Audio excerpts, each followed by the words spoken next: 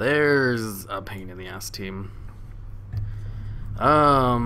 Shoot. It has MPD. If it didn't have MPD, I'd be like, yay, I can win. But he does, so it's like, that sucks. Should I go for Frostwolf? Yeah, Frostwolf goes pup first. I'm just gonna try to spam Scratch and kill him. And then during his turn of immunity, I'll use Haunting Song. That's my strategy for this. I'm gonna have to use Ghostly Bite to finish him off. You got it, caster. Ghostly Bite, Ghostly Bite. Shit, he did a smart switch. Ooh, nice, I guess. Not really. God damn it. He knows what he's doing. What a pain in the ass. Ugh. Anti-meta team. I believe in you. And then go for a perk up. He's completely protected under his decoy, which I haven't put any moves into yet. I don't have Flurry on this guy because he's kind of slow, and Scratch works better. Oh.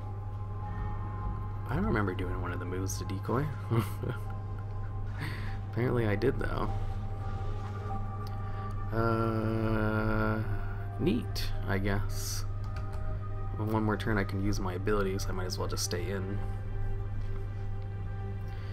I'm just gonna have to out-heal his AoE.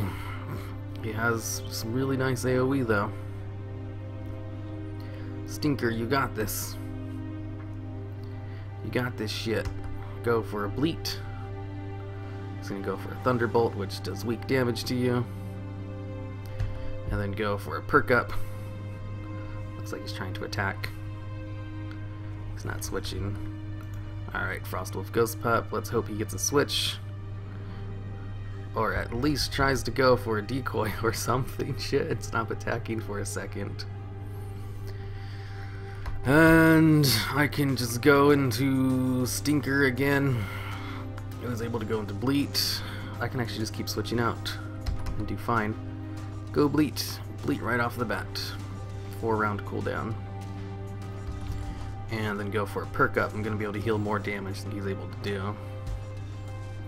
As long as I keep switching out. Let's go Frostwolf Ghost Pot. He's going to be able to throw down the second decoy. He should just switch already. There we go. I got them both up to full. So much for your AoE. Right, stupid MPD, piece of shit. He ran away. Oh, that's great.